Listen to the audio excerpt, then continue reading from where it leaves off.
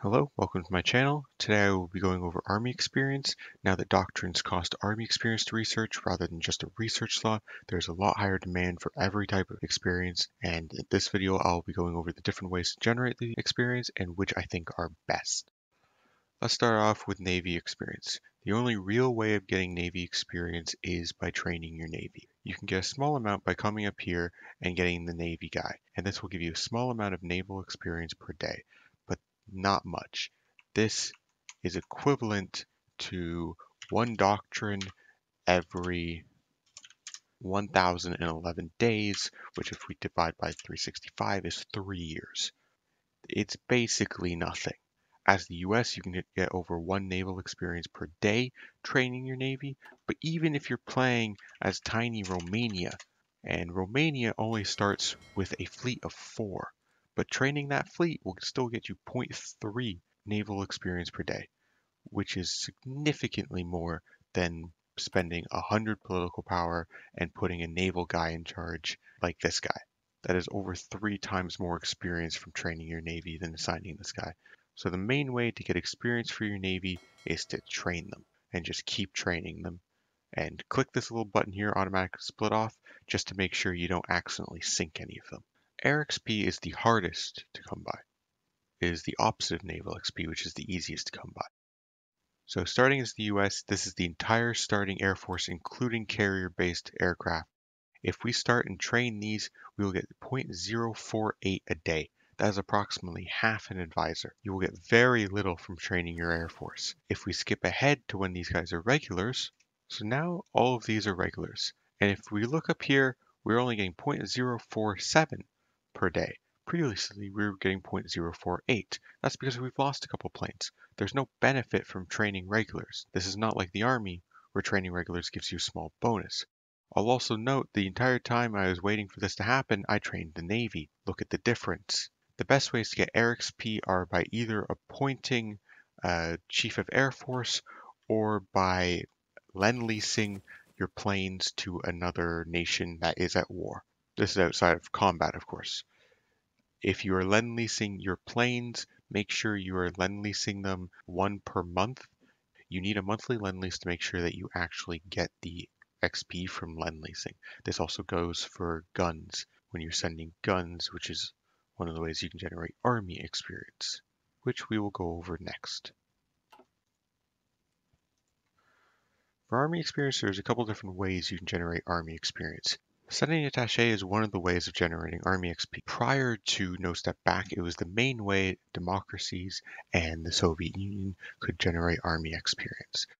Now it is not so good. It has been nerfed significantly because of changes made to daily Army experience gain from combat.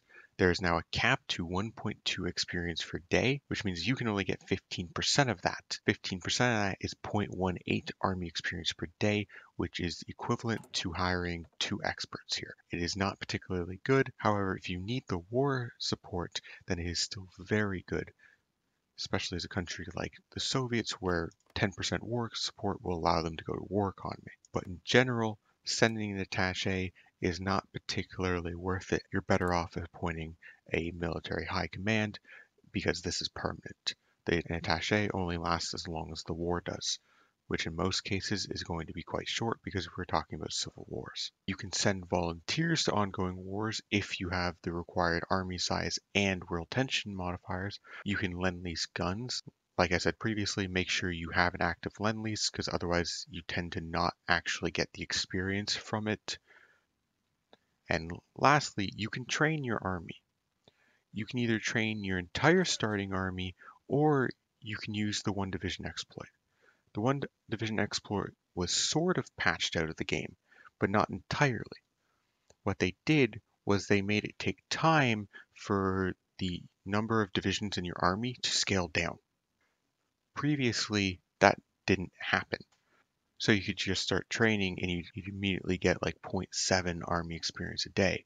And as you can see right now, I'm only getting 0.006. That's because I haven't let enough time pass. I'm going to jump forward to September, and when we get to September, we will be getting the full army experience. And then I'll explain which countries this works for. So as you can see, we're now at the end of September, and in the last couple of days, we'd finally hit the cap of 1.3 per day. You can make this higher by increasing the size of your division. The larger the division, the more experience you get. Currently, I have not done that. As time goes on, over the course of the last couple of months, this has been going up slightly. It goes up by a couple every couple of days, and then as you get towards the point where it fully starts working, it'll start rapidly scaling up, which it does over the end of August into beginning of September for the US. This works based on your starting army size. So here, Canada starts with 12 to 14 divisions.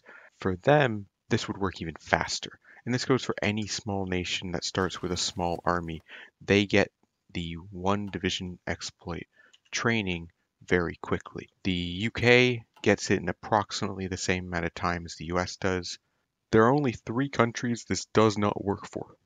France, because it takes them until about April of 1937 for this to start working, at which point you might as well have just come in here and done the intervention in Spain focus and then sent volunteers or Lend-Lease. The Soviet Union, it definitely does not work for. The starting army size is over 100. They do not start getting the one division exploit army experience until September of 1937, at which point you've completely missed your window to send volunteers to Spain, and the Sino-Japanese War should be kicking off. The other nation it does not make any sense to do for is Japan. Their starting army is closer to 40 divisions, but it means they do not start getting army experience until January of 1937, at which point you're already getting to the point where you need to rebuild your army to invade China, so it doesn't make sense for Japan.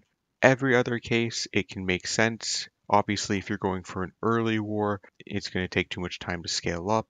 And then Italy and Germany, they can both send volunteers to Spain. But all of the minors, this still works for it great. It works even better for them. As I mentioned, Hungary can get one division exploit army experience in about 4 months or so because their starting army is only about 12 divisions. Same with South Africa. Thank you for watching this video to the end. I hope this helps you understand all the different ways you can get Army, Navy, and Air experience. I hope this helps you get all of the experience you need to get the doctrines and your Army spirits in the Officer Corps if you have the DLC, as well as all the divisions and designs you want. I will be making another video on the Officer Corps more specifically, as well as on combat changes. So stay tuned for those. Thank you for watching this video, and have a good day.